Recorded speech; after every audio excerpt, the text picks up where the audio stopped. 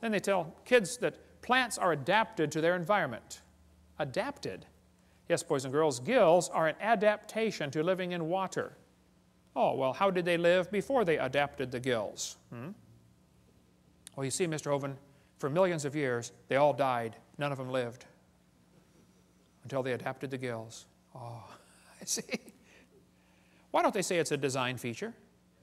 See, they avoid using the word designed because then some kid's going to say, who's the designer? Adaptations for living on land. Legs. Oh yes, boys and girls. Legs support the body's weight as well as allow movement from place to place. Well, that's true. It doesn't prove they adapted by themselves, though. Lungs. Oh boy, the delicate structure of a fish's gills depends on water for support. On land, lungs carry out gas exchange. That's true. That's not proof one changed to the other, though. They just make this mental, imaginary connection in the kids' minds. I've got a Casio Databank stopwatch, watch, okay? Holds 300 phone numbers. It's a calculator, stopwatch, an alarm clock, and a countdown timer. It does not tell time. I have to look at it. But it's a pretty amazing machine. $70 at Walmart. I was in Japan a couple years ago, but I did not see the guy who makes the Casio Databank watch. I never saw him. Do I have to see the guy who made it to believe he exists? Is it logical for me to stand here in Tennessee and say, I believe there's a watch designer in Japan that made this thing? Is that logical? Even if I never see him?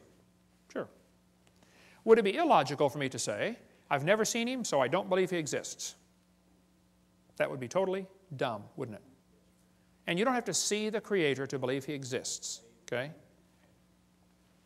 Evolutionists argue against design using arguments they designed. Think about that one.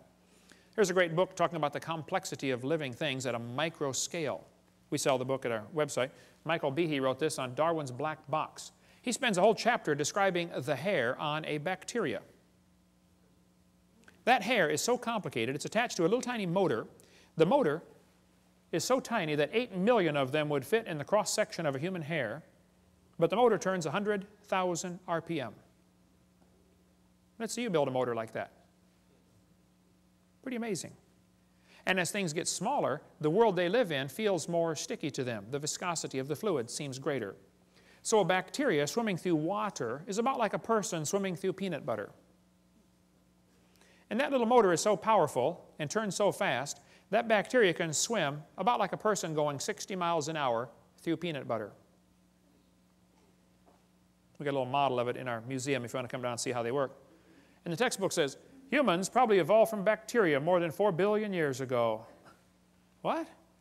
They can swim through peanut butter 60 miles an hour. We should sign them up for the Olympics, man. We evolved from them. We're getting worse, not better.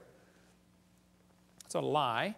Nothing this small and complex could have happened by chance. This is a great book that we sell in our bookstore. Just simple illustrations. Could a box evolve? Could an ink pen evolve? Could a paperclip evolve? It just goes through a bunch of simple things and show it just can't happen, okay? Then they talk about the origin of life. Yes, boys and girls, how living things started from non-living matter.